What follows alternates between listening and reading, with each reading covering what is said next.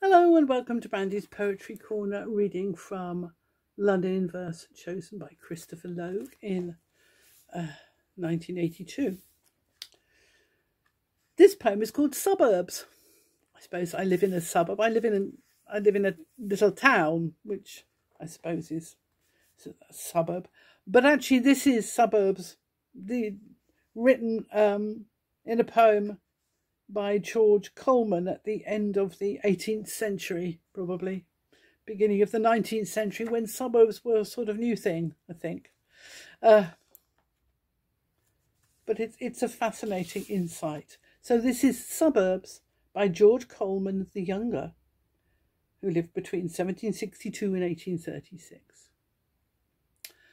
What would-be villas, ranged in dapper pride, usurp the fields and choke the highway side, where the prig architect, with style in view, has doled his houses forth in 2 by 2, and reared a row upon the plan, no doubt, of old men's jaws with every third tooth out, or where, still greater lengths in taste to go, he warps his tenements into a bow, nails a scant canvas propped on slight deal sticks, nicknamed veranda on the first floor bricks.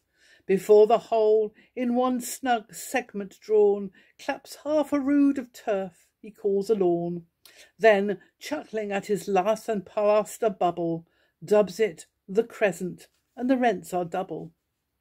Here modest ostentation sticks a plate, or daub Egyptian letters on the gate, informing passengers 'tis Cowslip Cot, or Woodbine Lodge, or Mr. Pummock's Grot.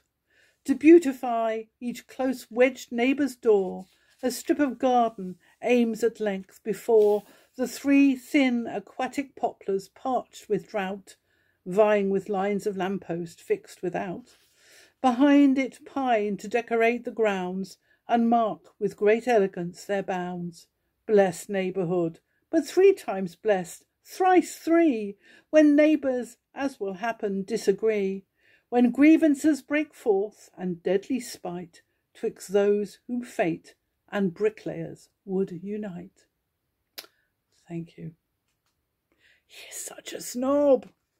I think most of the Victorian houses I've lived in London probably come out of this kind of great expansion in building houses in London. But there you are. For more poems read by me, look me up, Brandy Pearson, on YouTube. Thank you.